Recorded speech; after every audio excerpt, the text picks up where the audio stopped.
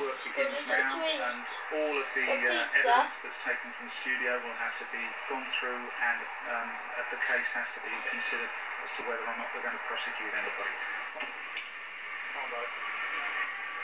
Back at Basildon, the arrested man known as DJ Flame is put in the cells, finishing off a very different job for the Interceptors. I've never shut down a radio station. I wasn't really sure what I was expecting. I think I was expecting to be a bit more professional and for it to be like soundproof and things like that. But we went in and it was literally just a couple of speakers, a microphone and some decks. That was it. So I wasn't as impressed as I thought I was going to be. So I didn't like the music that I played. The DJ was later formally cautioned for unlicensed broadcasting and had all his records seized. Clash FM was closed down and had all its equipment seized.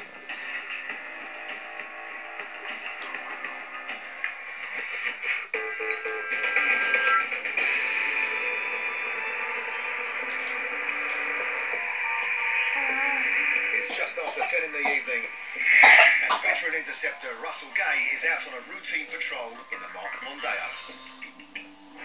That's the 30 limit, and he's still doing 50. Oh dear. He's just spotted a BMW X5 going well over the speed limit. Well, we just clocked him for 64, and then he's doing 50 and a 30. That's time don't look very clever, does it? Let's have a look at that. Quick, get behind it.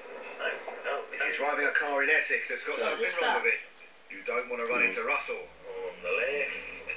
He's the Interceptor's traffic law guru, and there's nothing he likes more than checking out a dodgy motor.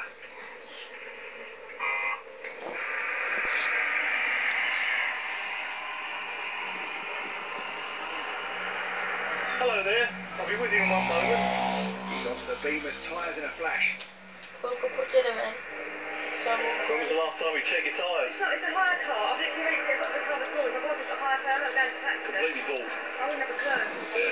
Well, look at that. There's got nothing